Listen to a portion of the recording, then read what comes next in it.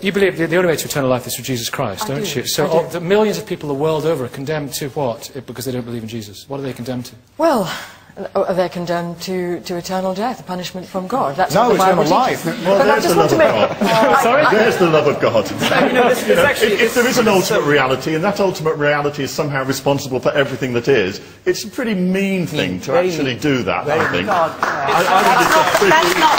And that's why Peter, I think Peter's dichotomy is an incorrect one. I think it's a both and, not an either or. Sorry. I just want to make 2 points. I lived in India for a year doing voluntary service overseas. It was fascinating to see the various gods.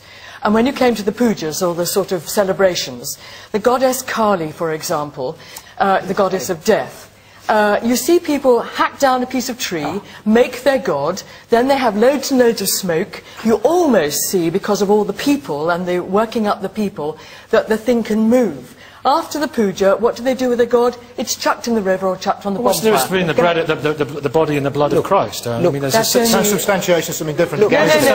I just believe that's done in remembrance of his death and passion. Jay, 30 seconds. 30 seconds, Jay. Vilifying another religion in order to score points for your own religion is not going to work in this modern day and times. It's necessary to look at the deeper ideas of religion and, in a way, not throw away the baby with the dirty bathwater and hanging on to the idea of spirituality. And I'm promoting the idea of spiritual humanism is the way forward. The way forward. Thank you very much. That's all we've got time for. Next week we're